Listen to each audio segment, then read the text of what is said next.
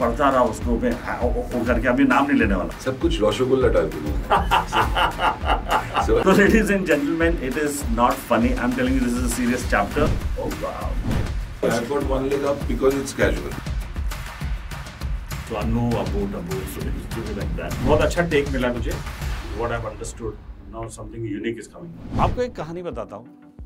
जब मैंने सबसे पहले एक्टिंग महाभारत में की और बाजीगर में तिरंगा में एज एन एक्टर आया, तो उस वक्त मेरा नाम क्रिश मलिक था. एंड म्यूजिक इंडस्ट्री में जब भी हम रिकॉर्डिंग पे जाते थे, everybody used to call me Dabboo. And originally I was born as Israr, ISRAR, Israr Malik, heavy weight name which never got used.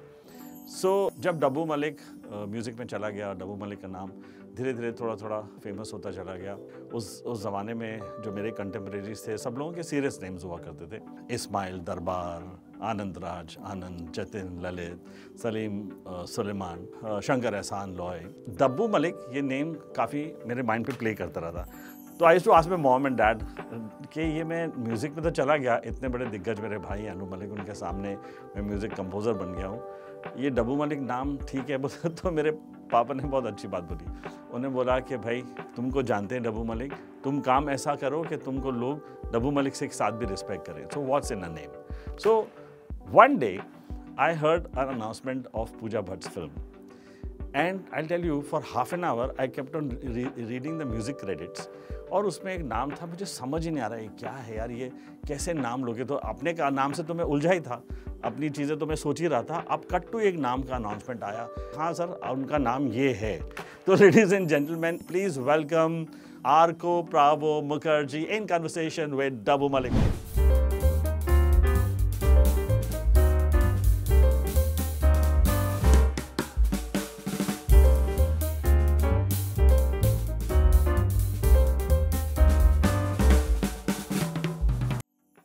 It's my pleasure, and couldn't have had a funnier introduction. Yeah, and I can imagine because I've had this conversation with other people, even my friends, my school friends, my college friends.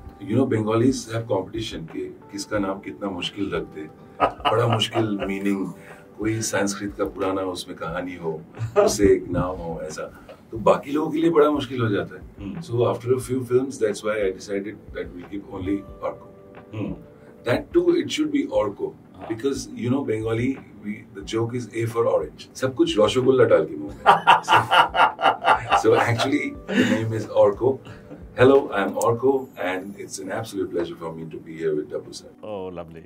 So Arko, definitely everybody would want to know that first song, that one first song, The Brush with Bollywood. How did that moment happen, and what was the most changing moment for you when you arrived in Bollywood industry? So I came in towards the end of 2008. So for 3 years I was bhatak raha tha, jisko bolte hain. What I noticed is that when it pays off, it's kind of destined, I think. In retrospect, मैं तो 3 साल सबसे मिलने की कोशिश कर रहा था, काफी लोगों से मिला, कुछ फिल्में शुरू भी हुई, वो कंटिन्यू नहीं हुई. But luckily I met Bhatt साहब through Roshaan, a friend of mine. Oh, actor. Actor Roshaan Narayanan. And Prashant had just done Murder 2. So I got a meeting with Bhatt साहब actually. और तभी ना उनका office just shift हुआ था जूहू गली से अभी जहाँ है धार में. So I had thought कि अभी भी जूहू गली में है. This is 2011 के September, and he called me for the first meeting. I had an appointment. तो मैं ना पहले गलत एड्रेस पे गया जहाँ पे मुझे पता था कि है, but I was not aware it had changed. So I got late to the meeting. So his assistant told me, leave the city and go, you're late. I said, no, this is not possible. It means the world to me. Give me 5 minutes. So luckily I got that 5 minutes. And he told me, 2 गाने 5 minute में सुनाओ, क्योंकि मेरा next meeting है, तुम late हो. तो मैंने अभी और इश्क भी किया ये 2 गाने. Wow. I just sang. Abhi. We heard the whole song. Then he said that sing the second song. I sang, and that was such a high song. That was eventually in the film we got Ali Azmat to sing that. Ishq bhi kiya re maula. So that ये दोनों मैंने गाए, and he made me sing those songs. I think 5 times each. Guitar पे. So 5 minute से ज़्यादा लंबा वो 1 घंटा हो गया और सारे लोग जमा हो गए. He called Mukesh ji and he called Pooja, and then he he told Pooja, I think that I found the music. You meet this guy, Arko from Calcutta. And he used to make fun of me because he used to say that surgeon from Calcutta. Because I had just finished internship and my earlier plan, जो मेरे family को लगता था, मुझे भी लगता था कि I will go into cardio surgery or neurosurgery. Wow. Either of the two. Like that, my dad says this line. I think it's from an old movie, old Western movie, that I believe a lot in luck. And I see the harder I work, the luckier I get. Oh.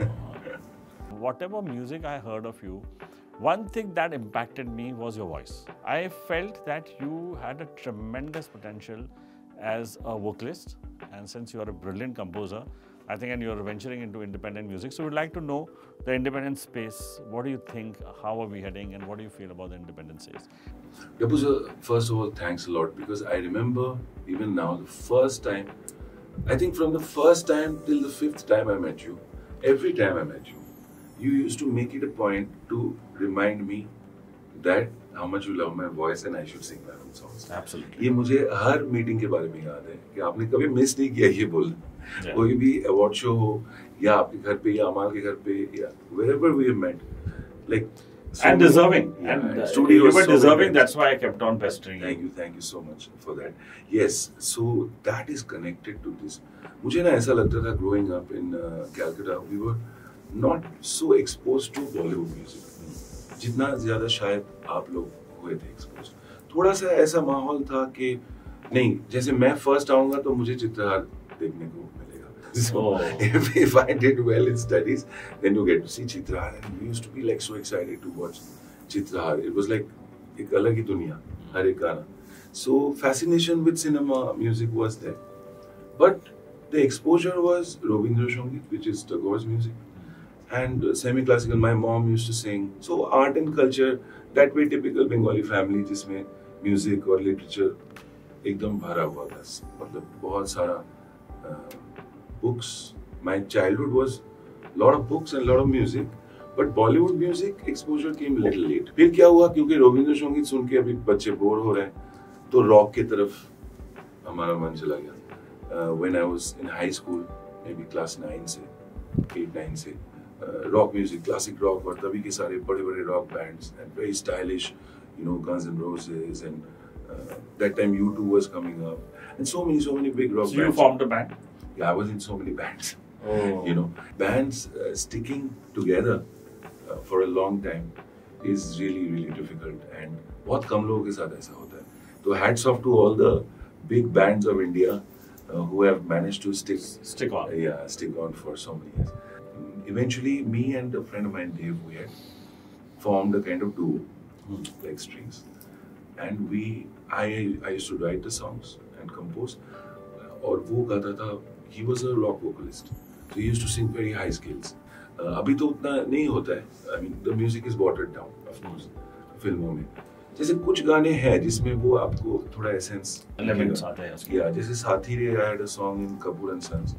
The composition is like a rock ballad, but because it's Hindi and very emotional, तो उसको हमने रूप उसका बदल दिया है. In fact, me and Amal also have had this discussion. उसके भी गानों में है रॉक बैलेड की झलक. 3-4 गाने हैं उसके जिसका composition is like a rock ballad. अगर मैं वो रॉक बैंड के साथ रिकॉर्ड करूँ तो it will sound like a big rock song. So yeah, coming back to the thing about the independent, जो आपने पूछा कि ये माहौल अभी जो है, इस सबसे अच्छी बात इसमें ये है कि that anyone without the help of anybody, film, with the help of anyone, can actually succeed. ये सबसे बड़ी बात है. और इससे तो मतलब बहुत खुशी है हमें, क्योंकि जब हम आए थे there was a lull, you know, it was the period when the indie pop scene had died out completely. So and indie pop वाले फिल्मों में आ गए थे. Mohit had already started singing. A lot of indie pop singers were singing for films, but there was no indie pop. Bollywood is actually ultimately the mainstay, because success and shows and being recognized, everything happens with films. True. वही बचपन से हमें भी ऐसे ही लगा, क्योंकि बड़े जो composers, eventually when I started listening to film songs, I noticed that all the amazing songs, पुराने जो भी हैं, तो सारे फिल्मों के गाने थे. Correct. Whether it's Madan Mohan or S.D. Burman or Shankar Jaikishan, Laxmikant Pyarelal. So I noticed that सारे जो बेहतरीन जो गाने मैं एक के बाद एक सुनता गया और and I was mesmerized. And all of them were film songs, I noticed, written by the great poets of that time, composed by the great composers of that time. Now I feel, Daboo sir, honestly, I'm not, मैं सबको ये बोल रहा हूँ, मुझे जो लगता है कि पूरे दुनिया में सबसे बेहतरीन म्यूजिक हमारे देश में बनती है. वाह, I also believe that. ये मुझे लगता है क्योंकि मैंने बहुत साल वेस्टर्न म्यूजिक किया है, मुझे आता ही नहीं था Hindi. But yeah, I realized that in the beginning we used to think that film में होनी चाहिए, मेरा गाना फिल्म में, बड़े फिल्म में आना चाहिए. अभी भी लगता है और ये जायज भी है, डोंट यू थिंक? बिकॉज इतना अच्छा प्रमोशन है उसका, एक बहुत खूबसूरत वीडियो बनेगा, पूरा दुनिया वो वीडियो देखेगा 100%. तो ये चीजें तो है, but we have reached a place where a brilliant song, I feel, or a number of great songs, or an album by anyone can actually reach out all over the world without a film or without a big superstar or big actor. एक चीज़ जो मुझे लगती है, जो मैंने observe की, वो ये थी कि अगर आप, हालांकि बॉलीवुड के बहुत सुपर हिट गाने हुए हैं, huge body of songs which have become successful, लेकिन कुछ गाने जो आइकॉनिक लेवल पे पहुंचे, जो जनता तक पहुंचे, वो फिल्म से कनेक्टेड नहीं थे. 10, 12, 15 गाने ऐसे हैं जो आज तक उस लेवल तक कभी फिल्म म्यूजिक पहुंचा ही नहीं.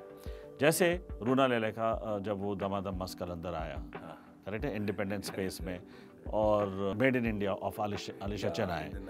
हाँ, सो ये रिकॉर्ड ब्रेकिंग थे.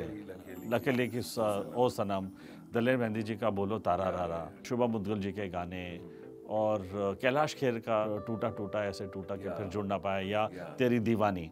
Can you believe it, the numbers they have are superseding the greatest hits.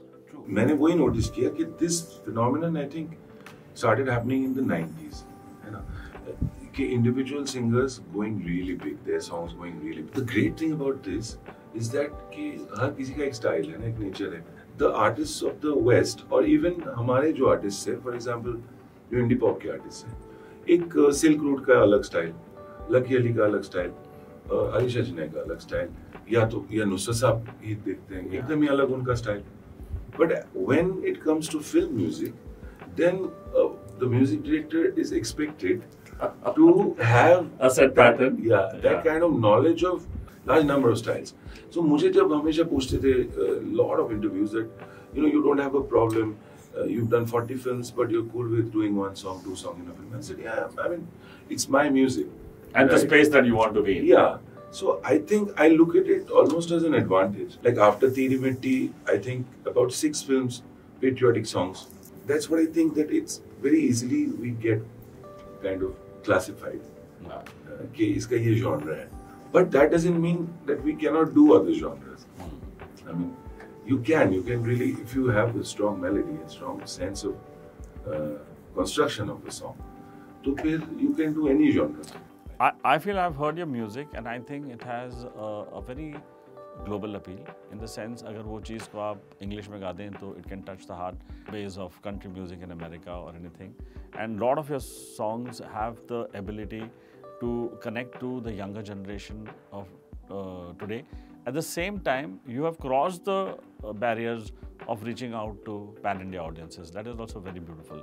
कि ऐसा नहीं है कि आम जनता ने नहीं गाया, सब जुड़े आपके गिनों के साथ. So Arko is the genius behind such huge hits, and everybody knows about his music. His singing is what I feel is one of the greatest assets of his voice. And why am I saying it, that I kept on forcing Arko to sing, is I had a very unique experience when one of the very popular music director and top of the line music director, and he had a small show happening in his name, and he was expecting the singers who had become stars singing his songs to come on the show, and they didn't come. And I met him at the lounge and the lobby, and that had a very huge impact on my head. And I spoke to him, I said, what happened, bhai? He says, I had invited this, I had invited them, I had invited her to come. I know they have been very close to me. Nobody has turned up, and I don't know what to do about the show. And the entire organization and the entire team of people, creative people whom I have committed, because they are coming in friendly basis. And I think when I saw that guy's eyes, and I said, and he was in a rage, And I just felt that this is something which should not happen to a composer, which generally happens to a composer. The songs become hit, they become super duper hit. The singers do get the credit for all the talent that they have, but somehow the other music director to some extent feels that it's my creativity and everybody owes me some bit of their success and be part of my journey, which never happens. And that's why, Arko, you should keep on singing. Your voice is wonderful. You should touch hearts of millions through your songs and music. Arko Pravo Mukherjee in conversation with Daboo Malik. That was the most fascinating evening with a fantastic musician who we can speak a lot and we can go on and on and on, but everything has got a timeline. And very soon we'll have a single with Arko Pravo on our channel, hopefully keeping fingers crossed, and we'll all rock. Thank you very much. Thank you. Thank you. तुम यूं ही कभी मिलने हमें चले आओ, तुम यूं ही कभी मिलने हमें चले आओ, के तेरे बिन कुछ भी नहीं मैं जान जा